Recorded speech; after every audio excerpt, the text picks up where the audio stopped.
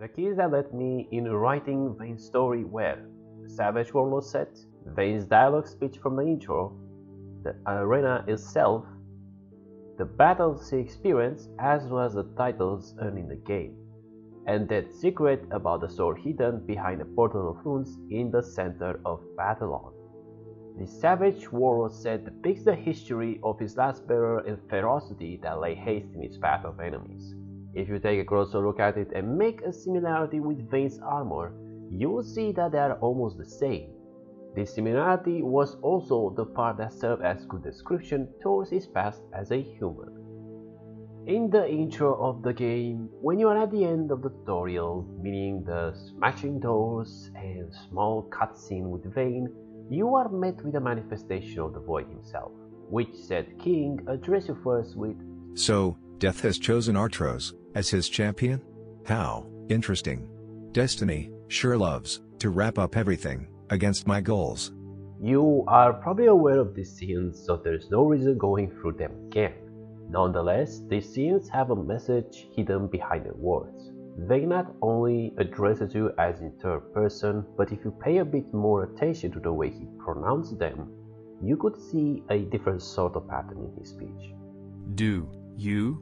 In your life you were a legend. I was once a legend, But that was a long time ago. but not anymore. People no longer sing songs of your deeds. I've become all but a distant memory forgotten in the shadows of the past. In a way, through this, Vane not only tries to persuade you to let him go, but to outright give up on trying to save the world, speaking previously from his own experiences on what said world has done to him.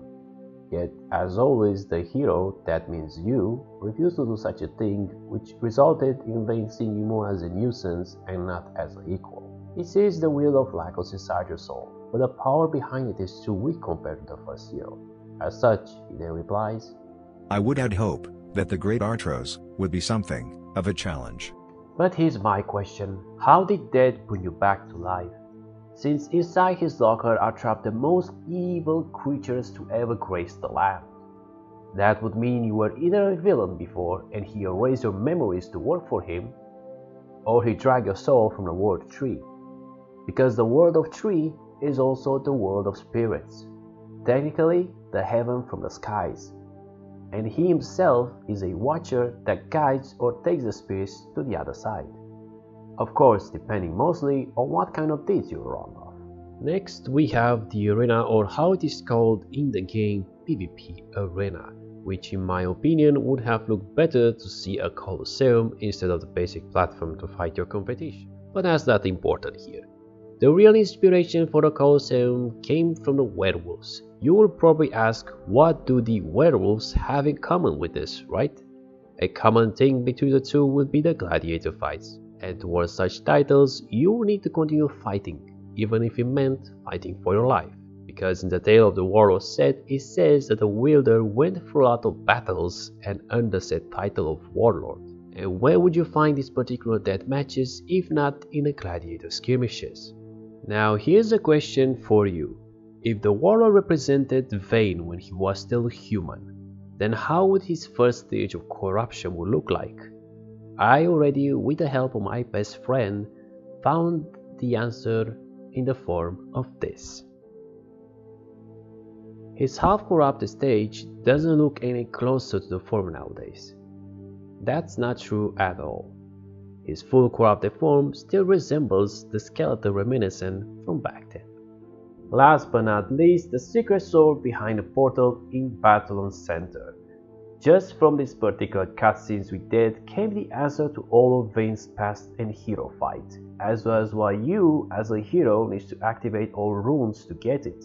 The key was stolen from Death not only to release his army, but to retrieve the soul who actually made his imprisonment in the first place.